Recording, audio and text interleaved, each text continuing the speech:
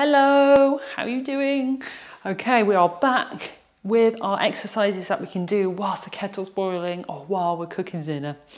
So here goes. So up to your counter side, holding on to your counter side. I'm going to pretend mine's just in front, so we've got balance there. Or you could have it to the side. Feet hip distance apart. From there, lift both heels and then lower with control back down. Lift both heels and then lower. So once you become more confident with this, you might be able to have your tip of the finger to the side, or you might just release the hand fully. So you're lifting and then you're lowering. Lifting and lowering. Stomach's drawn in, you're not rocking forward or back. Crown of the head is an extension of the spine, so lovely alignment there. Now if you're struggling at all, just don't lift up so high. Working the muscles at the back of the legs. Calves are really beginning to activate.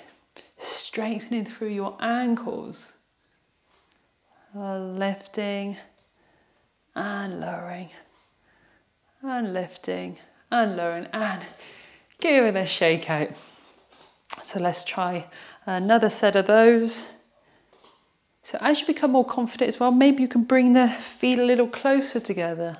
Lifting and lowering.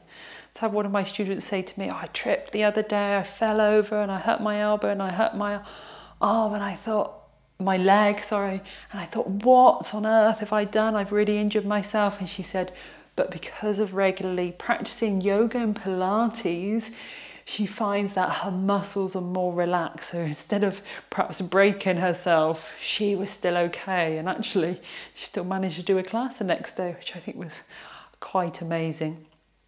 And last one. And release and giving a shake out. And I feel the same as well. I seem to injure myself all the time. I just think I've got a bit of bad luck or I'm just very clumsy. But I do find that with regular yoga and Pilates practice, my body is a lot stronger and I repair a lot quicker than I would have before.